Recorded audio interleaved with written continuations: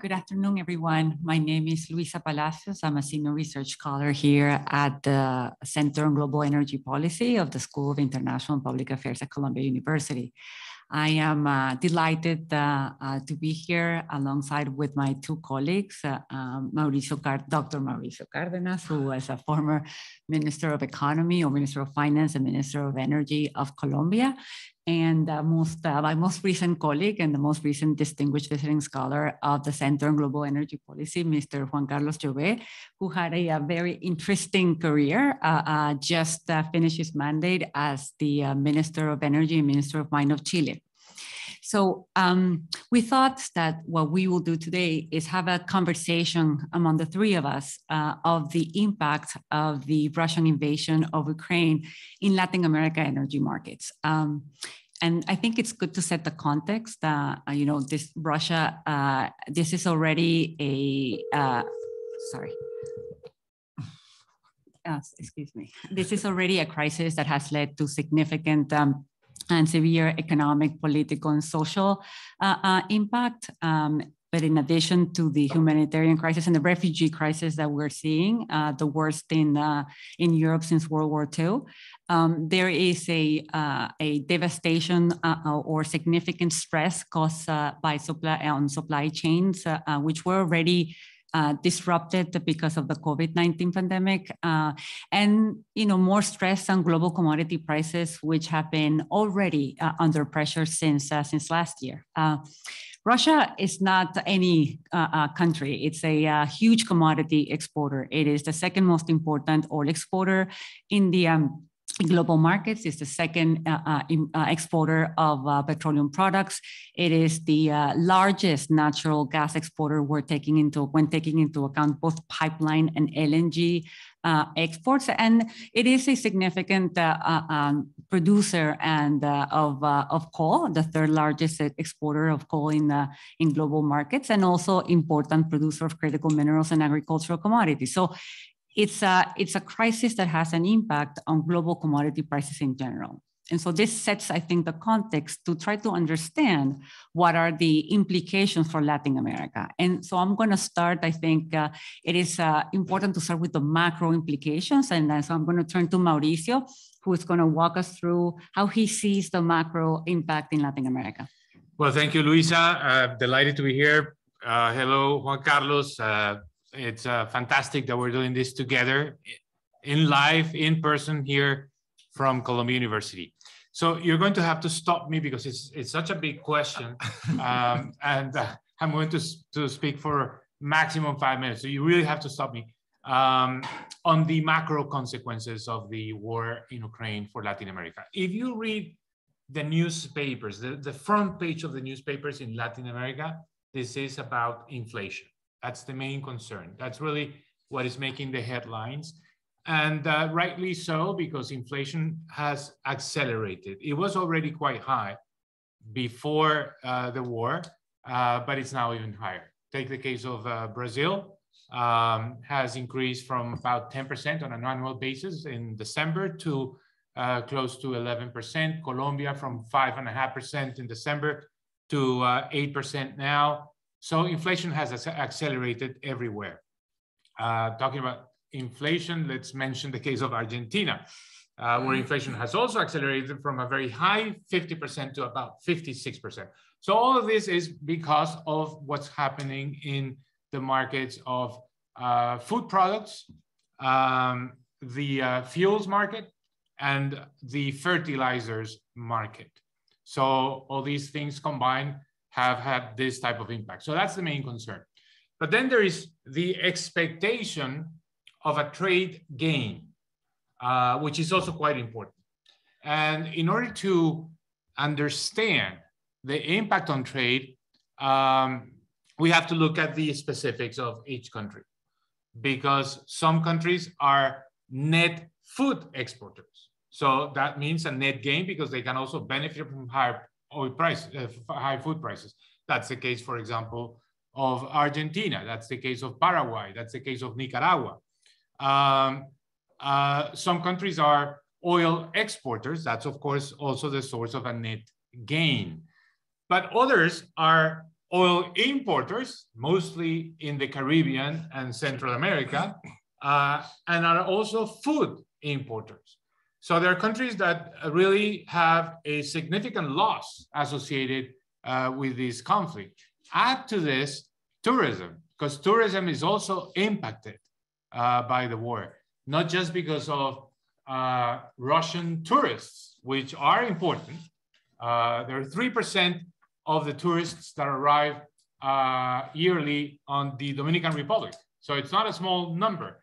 And of course, tourism is impacted whenever there is a war. It's not just the country that is experiencing the conflict. So to kind of like make sense of all these broad information and differences in impact, net gainers, mostly in South America, oil exporters, Venezuela can be a very significant net gain, Colombia as well. Net losers, the Caribbean countries and some Central American countries. The orders of magnitude, this is important. About 2% of GDP for a country that is a net gainer, significant net gainer, like Ecuador or like Venezuela, slightly less, maybe 1% of GDP for a country like Colombia. And on the other side of the spectrum, losses of about 1.6% of GDP this year through the trade channel in Central America and the Caribbean. Some countries will lose more. Panama, for example, is a huge importer of oil. The Bahamas,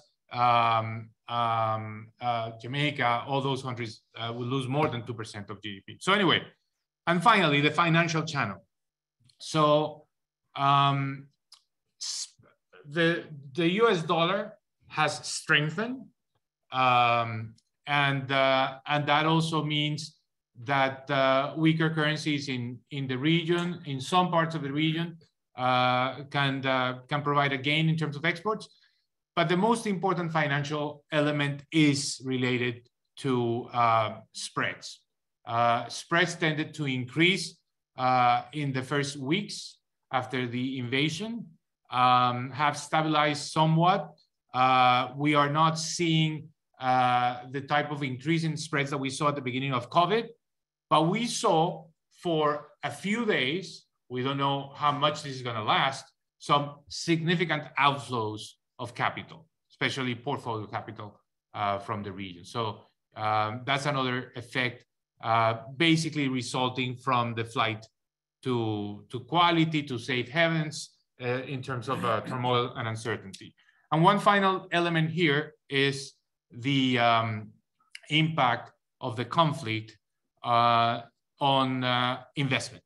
So investment is, of course, dependent on uncertainty, and there are lots of uncertainty right now. As we're going to discuss today, uncertainty is the word that perhaps better describes what's going on in the global economy. So that certainly will have an impact on investment throughout the region. So I'll stop here. Thank you, Mauricio.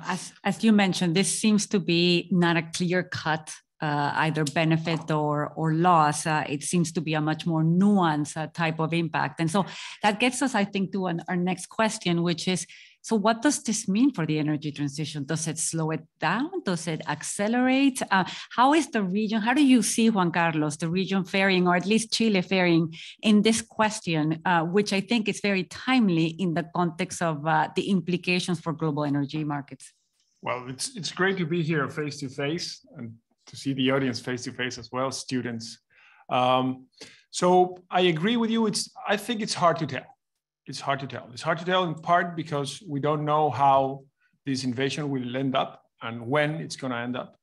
And it's hard to tell in part because different countries face different situations. So it might end up accelerating it somewhere and then slowing it down somewhere else.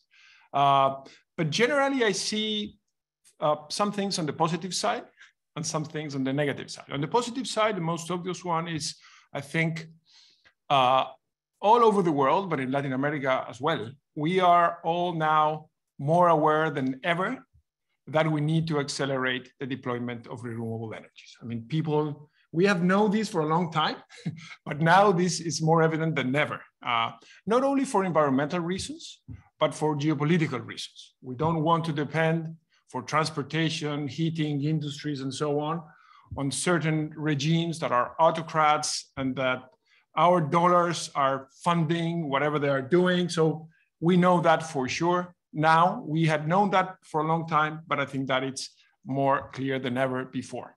The other thing that I see on the positive side is that as prices of fossil fuels go up, the relative price of the alternatives are better in comparison, right? So if you are a company that is spending a lot of money in fossil fuels, oil, for example, diesel, these prices make the alternatives more competitive. So if you want to invest in energy efficiency, for example, that equation is much more convenient today than it was with lower prices. The energy, generation, renewable solar and wind look better with higher energy prices driven by fossil fuels. So I think that can as well accelerate the transition into renewables. That could happen in transportation, for example.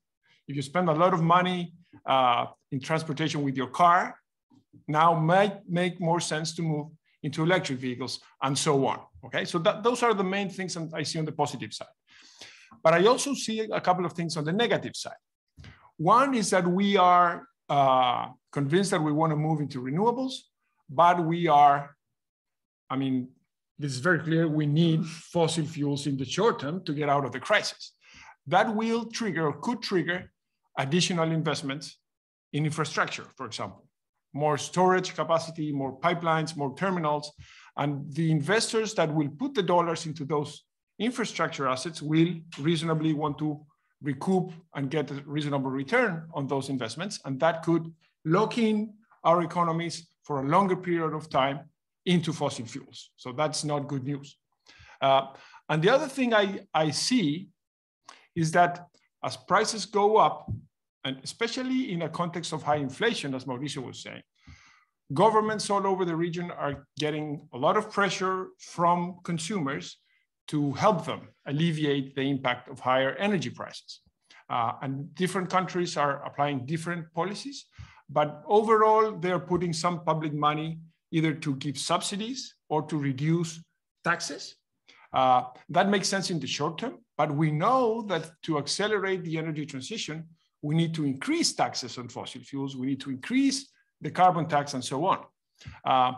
Most of these measures are in theory transitory, short term, just for the crisis, but we all know that once you put a subsidy in place or you reduce a tax, later on, those measures are very hard to revert. So if that is not designed in a proper way, that could again hurt the energy transition, because we will have again, when prices go down, potentially in the future, lower taxes or higher subsidies that will again make more difficult the transition from fossil fuels to renewables. So I think it's hard to tell. If I were to summarize this, I would say the biggest challenge in Latin America, but I think all over the world, is how do we navigate the short-term crisis in which we will need fossil fuels without putting in place measures, investments, or decisions that will have a long-term impact, negative impact on the energy transition. That's kind of how I see it.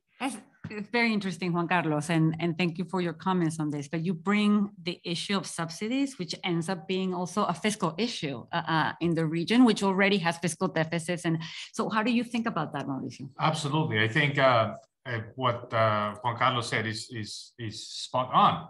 One of the legacies of this crisis that is going to make it harder for the energy transition is that energy subsidies are likely going to increase. They are already increasing. So if you look at the conversation that is taking place in many countries in Latin America, the issue of fuel prices, gasoline, diesel, is also a central topic, because governments are discussing how much to transfer of the increasing global prices to the domestic consumer, when and how to stabilize prices. And this is not a minor issue, especially at a year where there are elections. There are elections in Colombia, there are elections in Brazil. A new government was just sworn in Chile. a government is about to fall in Peru. So, you know, the issue is very sensitive. And that means that, it's not as simple as saying, well, we're going to transfer the increase in global prices to the consumer. That's not going to happen. So who's going to take the bill? Who's going to pay? You saw this week that the CEO of Petrobras resigned or was forced to resign. And the central issue behind that decision was who is going to pay for this? Petrobras announced earlier this month that they were going to increase fuel prices. And of course, that did not resonate well with the president. And that was a source of the change in the administration, because in Brazil, as has happened many times before, the solution to this type of situations is to have a Petrobras take part of the bill. Contrary to Colombia, for example, in Colombia, Ecopetrol receives the international price for the fuels that it produces, but then the significant difference between what the consumer is paying and that international price is taken by the government, by the treasury. This year, just to have the order of magnitude, this is very significant. This year, these subsidies, energy subsidies, just to gasoline and diesel, are estimated to cost 2.5% of GDP. 2.5% of GDP is a huge number, especially in countries where public debt has increased as a result of the COVID situation, and countries that are expecting also to reduce energy subsidies to accelerate the energy transition. So my view on this is that we're going to end up with a situation where taxing fossil fuels and taxing carbon emissions are going to be much harder as a result of the invasion of Ukraine. And we're going to see something that is going to stay there for years, because reducing these subsidies is not something you can do overnight, because the consumers, you know, essentially react, make it to the streets, generate social turmoil, and it's very hard to reduce subsidies. So in this particular aspect, I think the energy transition is going to be negatively impacted as a result of these situations. Yeah, I agree. And so just one brief thing on that. So, and the set of policies that should be implemented instead of those are right there on the table, right? So you should not be giving subsidies to everybody that is consuming fossil fuels. You can give, I mean, subsidies to the people, targeted subsidies to low-income families, ideally to spend that money wherever they want. But that's more complicated, it's more nuanced. Why should we governments be subsidizing, I mean, diesel prices for people who are riding, I mean, expensive vehicles? Absolutely. It doesn't make sense, but it's hard to pull that off, right? The reasonable thing to do under these circumstances is to be more selective, to target better these subsidies, which is exactly the opposite of what's happening. Yeah. If you look at what's happening, for example, in Peru, Peru is increasing now, expanding the subsidy to the high octane gasoline, which of course is the type of gasoline that is purchased by the owners of the vehicles that require that type of gasoline. But anyway, Luisa has a lot to say in this conversation. I'm going to take here the role of asking questions, because we want to hear from her. As you all know, she's a renowned expert on all these matters. And the issue of inflation, increases in prices, makes me think about one topic that we have not discussed, which is natural gas. If there is a price that has increased a lot, is natural gas. If there is a commodity that is at the center of attention in this conversation as a result of what's going on in Russia and Ukraine, is natural gas. So how is this situation, the increases in prices, the need to increase the supply to the European market, to diversify the sources and not have Europe so dependent on Russia, how is that impacting the natural gas market in our region, Luisa? Thank you so much, Mauricio, for the question. This is a very, very relevant question. The region is not only a consumer of natural gas, it's also a producer. But one of the things that doesn't stop, even if we're discussing how the speed of the energy transition, what doesn't stop is climate change. And so one of the things that the region is unfortunately being affected by is just the rainfalls in general, which is affecting significantly the hydroelectricity or the constancy or the reliability of hydroelectricity, which is the backbone of the region's electric generation. And one of the problems with that is that I think the region has been extremely successful at bringing on the grid renewable, non-hydro renewable electricity, but hydroelectricity continues to be the base, that's the base load for the grid. And so in the context of climate change, one of the things that became very obvious for Latin America last year is that it also needed to have secure supply of natural gas. The problem is that the region imports natural gas, and the region is becoming an increasingly more important importer of LNG. So as Mauricio just said, one of the issues here is how, or one of the consequences or the outcomes of this, of the Russian invasion to Ukraine, is Europe's, decision to diversify away from Russian natural gas. This is not easy. It's 40% of not only of Russia's exports of natural gas. It's a significant amount of what Europe consumes. Europe in general is the most important consumer market for both Russian oil and Russian natural gas. And so how is it that they're going to do this diversification? And there are not many places to go. One of them is the US, but guess what? Latin America has been increasing its imports of LNG from the US last year. It was about 20% of total LNG. It was almost 2 BCF per day. But during the months that were the most critical in the summer of South America, Brazil, Chile, and Argentina were pulling 30% of LNG supply from the US at a moment where markets were extremely tight. And guess what? They were not paying peanuts for this.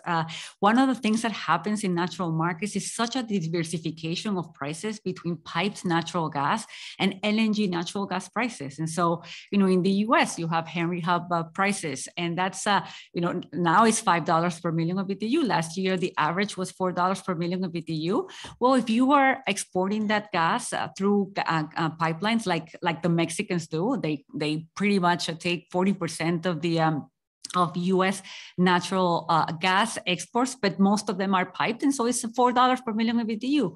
But Brazil was importing LNG from the US at more than $30 per million of BTU last year. And so when you're looking at Brazil and you're looking at Chile and you're looking at Argentina and they're importing at $30, $35 per million of BTU their LNG, guess what? The electricity price is determined by the marginal, by the most costly molecule that you put in the grid, and that is LNG. And so that has led to a significant increase in electricity prices. So we're talking all here about fuel prices, but the consequence of this invasion as well, in the context of very tight markets to begin with, is this issue of the increased price in LNG and therefore in natural gas. And that's I think it's something that is here to stay. So please. Well, this is very interesting. We could add the perspective of a specific countries, and let's add the perspective of Chile, which is a significant importer of LNG. So, but listening to Luisa, it's clear that we have the perception that Latin America is oil rich, but it's also natural gas poor in the sense that we don't produce enough natural gas, and we are importers of natural gas, with one very important exception, which is Trinidad and Tobago, right, which in the list of the net gainers, it's at the very top, because Trinidad and Tobago not only produces natural gas and LNG, it also produces fertilizers. So it's really gaining. Its impact is about 3.5% of GDP this year, just as a result of the increases in prices. But most other countries look, maybe the case of Chile is also in the other direction and extreme, as net losers, because they're going to have to pay higher prices for the natural gas. So how is this impacting the energy market, consumers, electricity generation, and the economy generally in Chile, Juan Carlos? So as you said, we don't produce natural gas. A little bit in Patagonia, just a little bit. So we import most of it, some through pipelines from Argentina. You remember we built 7 gas pipelines several years ago, but Argentina is not delivering all the gas we could. It is actually importing LNG. And net, it's importing. Argentina has certain infrastructure restrictions to move the gas from Vaca Muerta, Neuquén to Buenos Aires, but that's a different story. Yeah. But we get some gas from Argentina through pipes, but that's seasonal, right? Most of it, we get LNG from the US and Trinidad and Tobago. We have long-term contracts. So we are indexed to Henry Hub. So we're not hurting that much. But when we need to buy additional quantities, like in the spot market, we need to pay, higher prices. LNG, it's an important piece of our power grid. So it's affecting electricity prices, but our drought has been there for like 12 years in Chile. So hydro generation, it's generating very little compared with historical numbers. So at some points during the day, it's diesel price that is defining the marginal price of electricity. But consumers have long-term contracts at fixed prices. So the ones that are hurting are generation companies that are buying electricity in the spot market to supply consumers, right? So companies are suffering the highest spot prices. I think the volume will be there because there are contracts and in the short term. Now, in the long run, if you think that Europe will try to reduce its dependence on Russian natural gas, they cannot do that today with LNG because they don't have enough regasification terminals, as we know. But Germany and others are announcing new infrastructure to import LNG instead of getting the gas from Russia. That could eventually or potentially in the future displace gas that we are getting in Latin America from the US into Europe, as Luisa was saying. So that's a source of concern in the medium and long run, but I don't see that happening in the short term. I think the short term, the volume will be there, hopefully. The situation is more fragile, but I think it's going to be there. It's prices, and especially hurting companies, generation companies. That's more or less the situation in LNG. And I think maybe just one last thing. In the long run, one good replacement substitute for gas could be green hydrogen. I want to think that in the long run, Europeans will need green hydrogen. We are already working with them. And this crisis could potentially accelerate their investments, maybe public funding to accelerate development of green hydrogen projects. That's not going to be the solution for the crisis, but in the long run, that could play a role, and Latin America has an enormous potential there as well. But Luisa, I think I want to come back to you again. Because I think we need to talk about oil, right? So if we talk about oil, we talk about this crisis, and we talk about Latin America, we need to talk about Venezuela. You are Venezuelan. How do you see that dynamic playing? So I think it's always good to put numbers. So I was mentioning in the introduction that Russia is the second largest exporter of oil and petroleum products. We're talking about 7 million barrels per day between crude oil and petroleum products. It is second to Saudi Arabia on crude exports. It is second to the US on petroleum product exports. So this is very, very difficult to diversify away from. And so I think it's important to put those numbers because the discussion about Venezuela, I think has to be about what is it exactly that we're talking about. And so at the peak of oil production, Venezuela was producing 3 million barrels per day pre-sanctions, so before the recent 2019 sanctions on the national company PDVSA, Venezuela was producing 1.5. So you know, this is not, when we talk about Venezuela and we talk about you know, Venezuela as a solution, we just have to put things into numbers in order to understand what is it that we're talking about. And so in reality, I think what this crisis has brought to the forefront, and I think that two of you have mentioned this, is energy security. And energy security, both from the from the point of view of energy policy, how do you secure your energy supply? But also from the point of view of the exporters, how do you become a reliable energy supplier?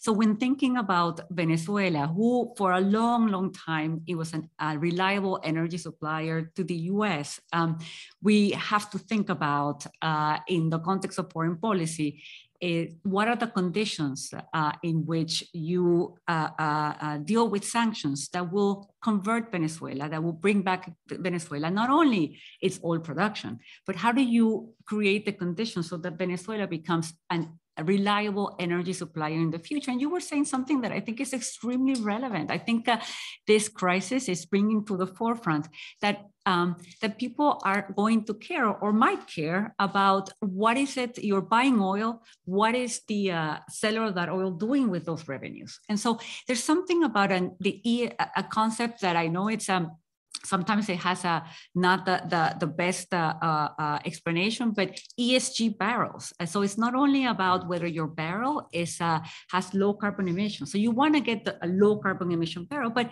the S and the G component of that barrel. And so to me, this crisis is bringing a more holistic approach to both oil and gas. Who are you buying from? What are they doing with their revenues? And more of a different kind of framework. Okay, so that makes me think about a question for Mauricio. But before that, just to make sure I got the numbers right. So how much is Venezuela producing today? Right now, they're producing between 700 to 800,000 barrels per day. Okay. Pre-sanctions, they were producing 1.5. And the global market is? 100 million barrels per day. So less than 1%. That's the size of Venezuela's Yes. production, right?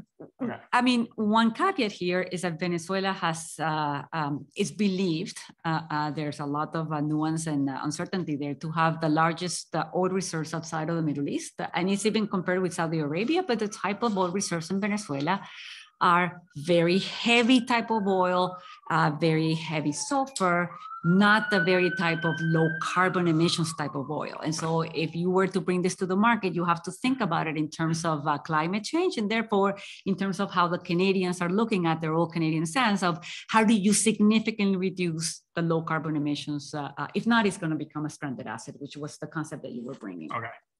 So Mauricio, I think before this crisis I think there was some consensus in the market. There was some reports out there that said that as the world was leaving fossil fuels behind and the demand was going down, we were going to move through what an economist would say a supply curve, right? Mm-hmm. And the more expensive producers want to be out of the market, and the last man standing was going to be OPEC producers, the lowest cost producers.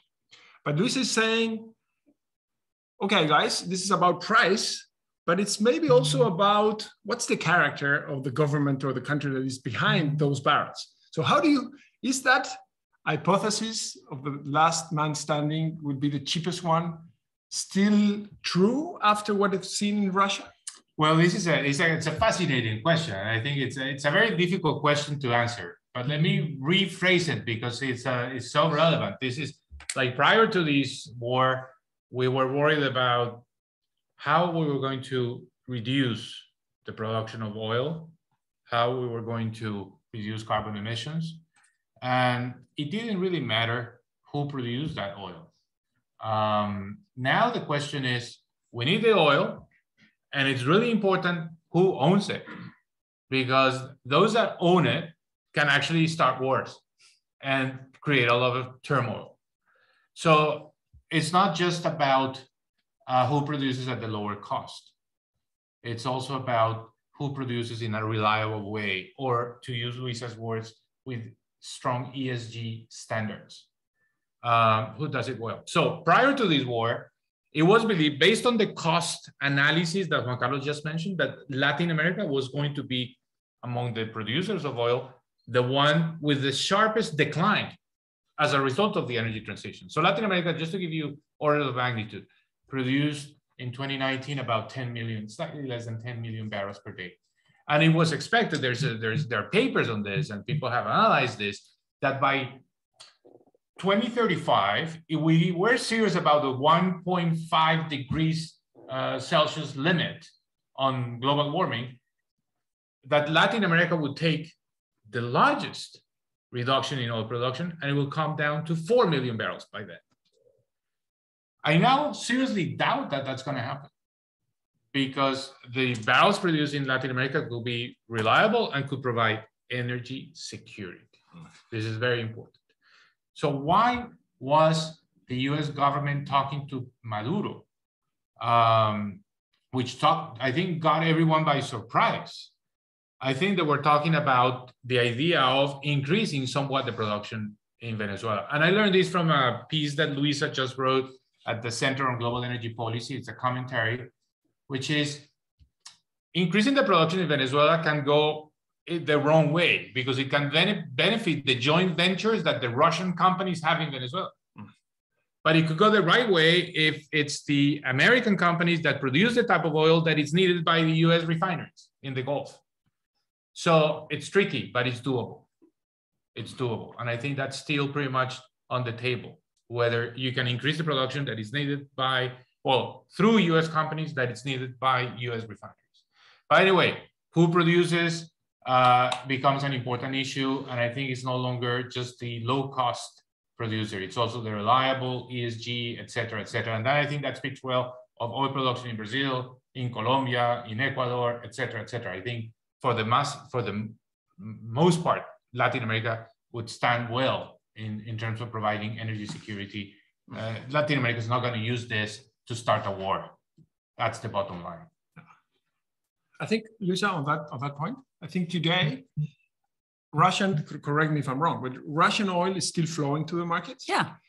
And people are buying it at a discount of about $30 per barrel, so, more or less. So, yes. So there are still players that are willing to take it at a discount. So, no? Because at $100 per barrel, you can afford 30, right? Yes, you can afford a 30% discount.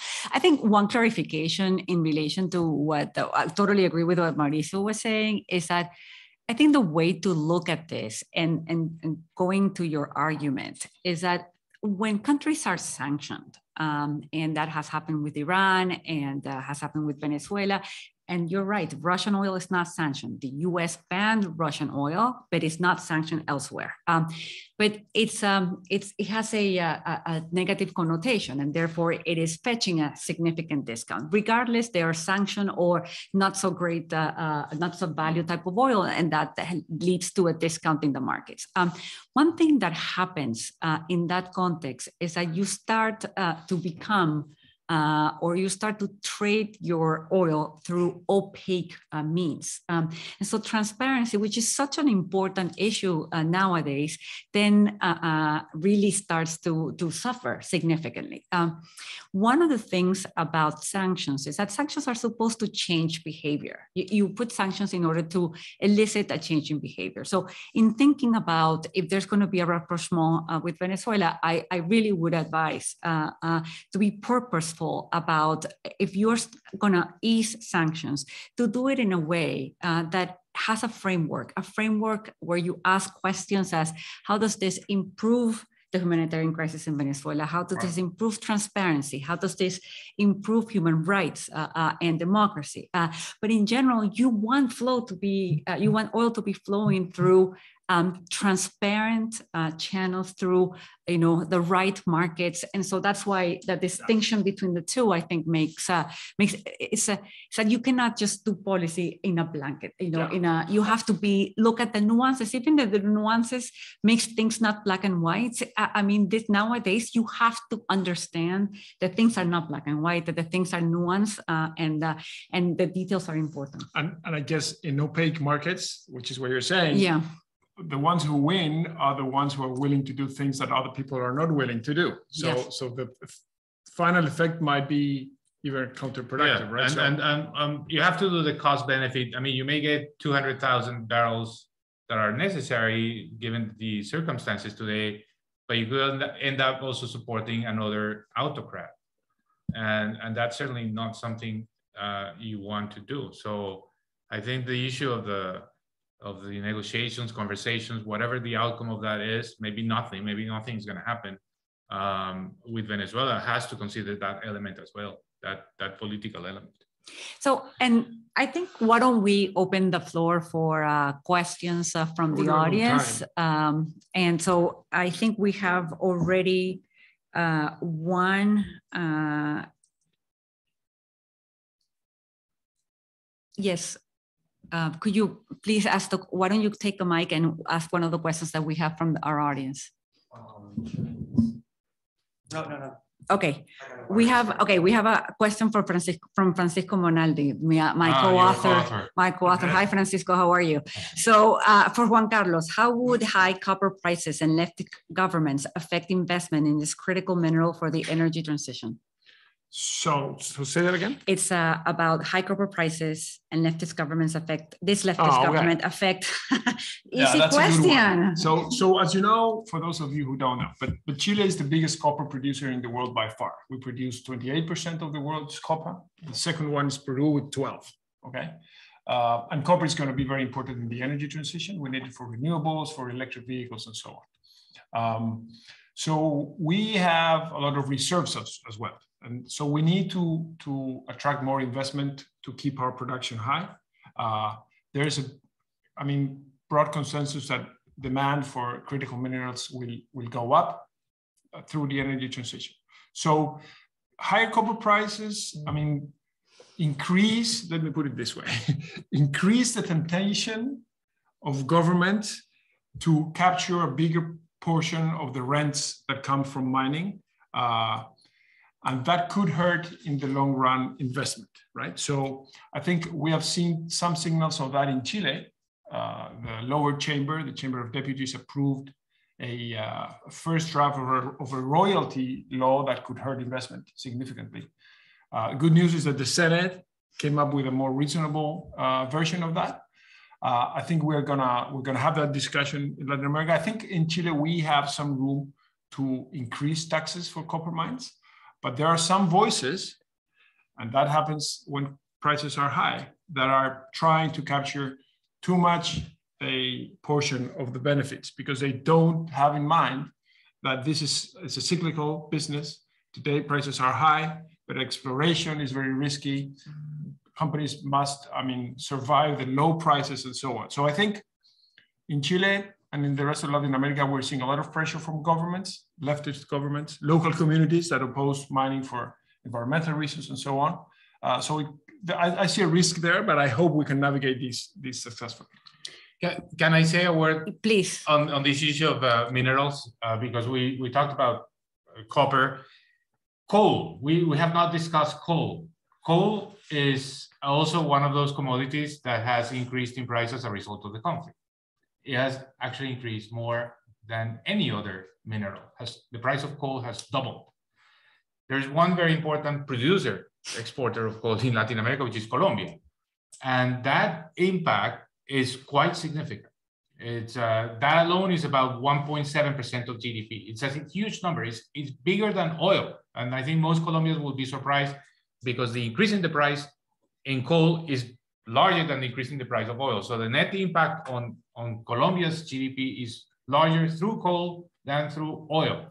The question is, are these increases in coal prices going to help the energy transition, or are they going to hurt the energy transition? Are they reflecting that the world is back to coal, that we're generating electricity again with coal because there is not enough natural gas, that we need to diversify? So we bring back the coal into the scene, or is this a short-lived phenomenon that is just an opportunity to sell the coal at a higher price, but then we'll go back to the idea of basically shutting down the coal-fired power plants? That's a big question.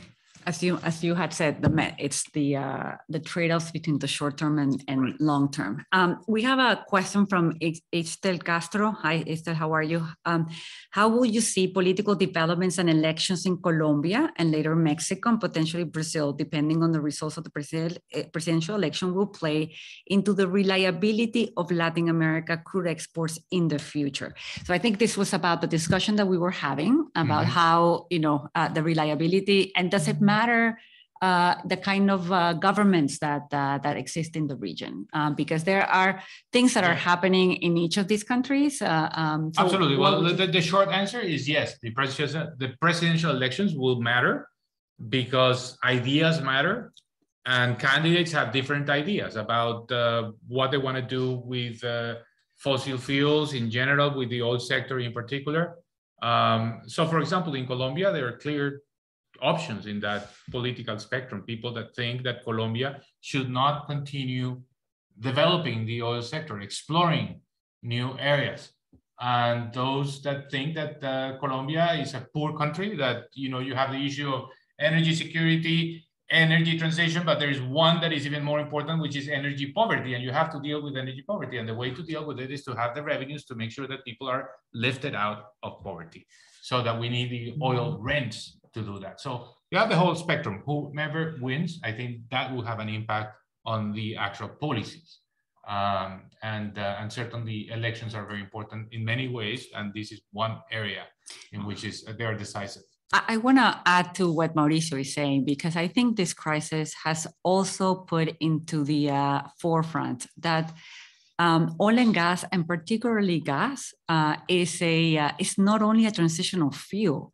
It is going to be a fuel that would enable the energy transition. So to think about oil and gas as a zero-sum game, I think in Latin America, what I see is a lot of pragmatism about exactly what is the role of oil and gas in the energy transition, to finance it and to allow the conversion of oil and gas, the industry, because it is going to, the skills that they have, the kind of project finance that they have, the kind of capital deployment ability that they have, is going to be instrumental in the energy transition. I do not see the energy transition in Latin America without the oil and gas industry. It's very difficult to believe this. Can I ask you a question in that regard to both of you? But you have been following this issue. So oil in the region is dominated by the NOCs, the national oil companies.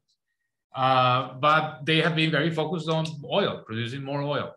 Do you think this will require a change in the way NOCs behave? Do you think NOCs should, I guess, prioritize, to use that word, natural gas? I think some of them are. Some of them are thinking, and national companies in general and oil and gas companies in general, I think, are starting to shift in their portfolio more towards gas. I think that is happening. And I do think that in the region, it is about reliability.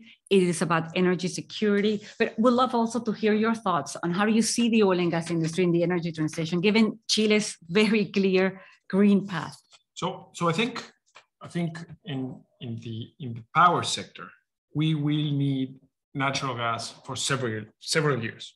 I mean, it's a very good combination with solar and wind, especially if we have severe droughts as we have. We don't know what's happening in the future, but it will probably be, drier than it has been historically. So natural gas will be essential. The problem I see there, besides the one we have already discussed, is the public opinion. I mean, we all know here about energy, and we talk about coal and natural gas, we understand the difference and so on. But most people think natural gas or gas is a fossil fuel, so we need to get rid of coal. We're phasing out coal power plants, for example. But many congressmen say, if we're phasing out coal, why don't we phase out natural gas at the same time? And you need to explain that. We need to make the distinction to the broader population. That coal is one thing, oil is another thing, natural gas is a different thing.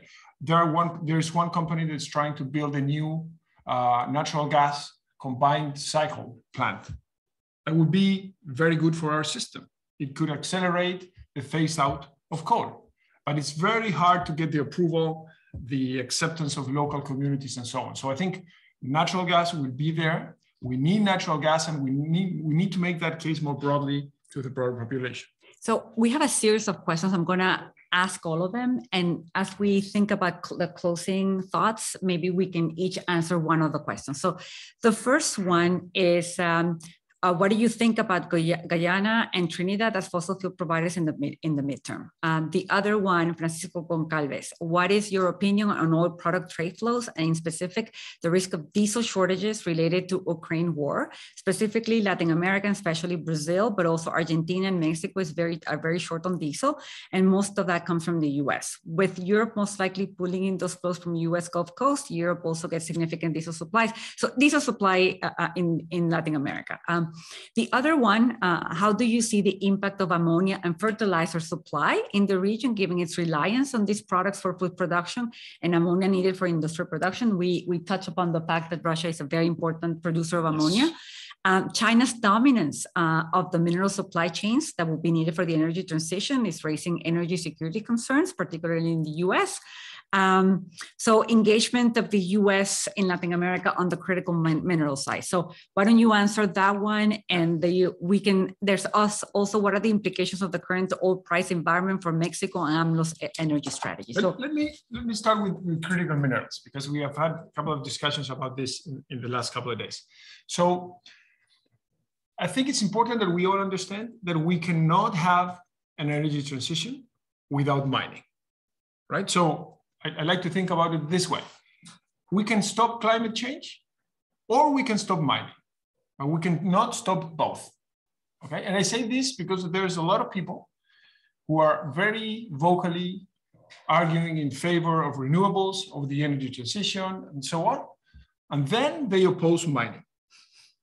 So copper, lithium, nickel, cobalt, and so on are essential for the energy transition. We don't have time to get into the details, but without those minerals, there's no energy transition, no electric vehicles, and so on.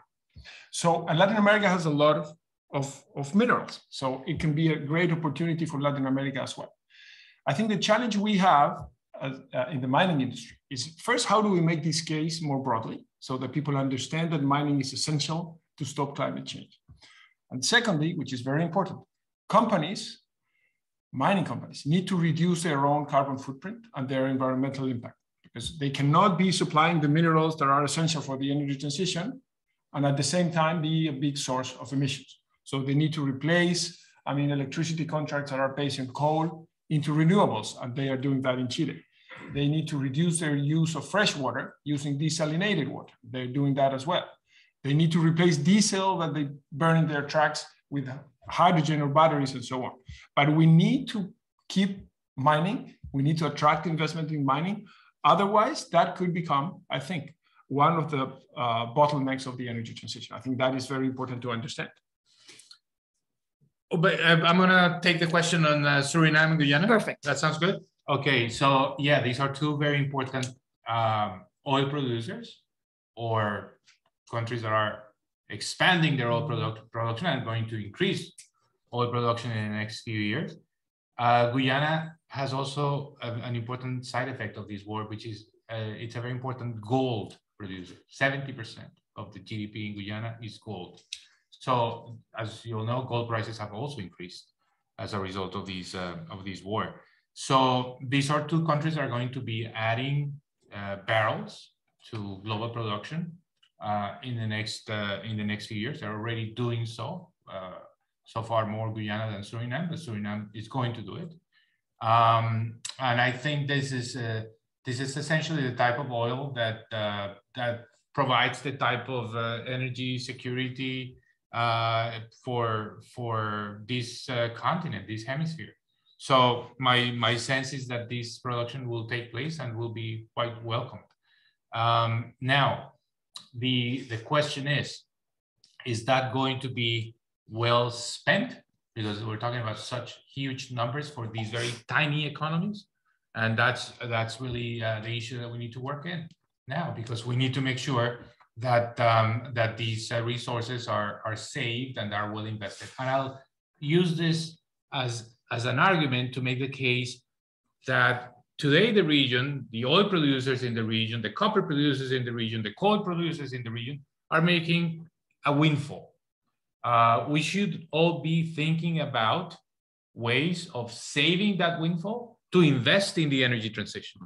I think at the macroeconomic level, that's what we ought to do, rather than go now and spend all that money or use that money to pay for the gasoline subsidies. That would be the wrong thing to do with these windfall that we're receiving as a side effect of these otherwise quite devastating and horrible conflict.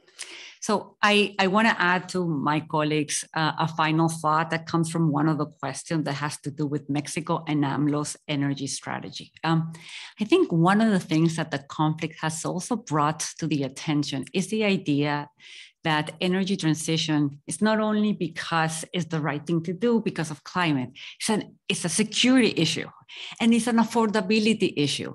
The price differential that we're seeing in Latin America with electricity generated from solar and wind has nothing to do with what we're seeing from natural gas and fossil fuels. And so there is just an obvious case now from the point of view of energy security and energy affordability. And so when you're thinking as a policymaker and even as a company, what is it that uncertainty and volatility mean? Is that you have to build resilience. And resilience means diversification.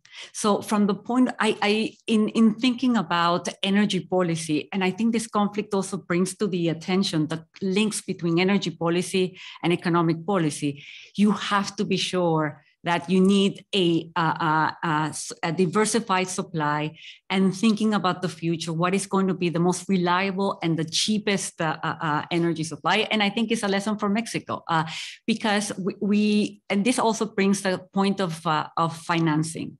And Mauricio and I wrote this commentary on financing in the energy transition in Latin America. And to us, there is significant amounts of money. It is about the right policy framework. I've not seen a moment where respect for property rights, for rationality, for pragmatism, for understanding how to combine energy security with energy affordability, oil and gas with renewables. A pragmatic approach going forward to me is going to be key also for attracting financing for the energy transition. Can I drop just two numbers on what you just said? Yes. So we run these tender processes in Chile to secure electricity, to supply electricity to regulated clients. The last we run, I think, was in November. The cheapest offer we got, 24/7, was $13 per megawatt hour. Okay, and the marginal price when we burn diesel is at these prices over $250 per megawatt hour. So 13 renewable to 250. That's the difference. Okay, now we need to combine solar with LNG or reliability, gas, yes, and storage and so on. But the point, I think it's very important. The energy transition and renewables can be also good business, right? For consumers and for companies. It's not only about the environment, because there was this vision that is either the environment or affordability or the economy. Renewables today with the technology are both things at the same time, which is good.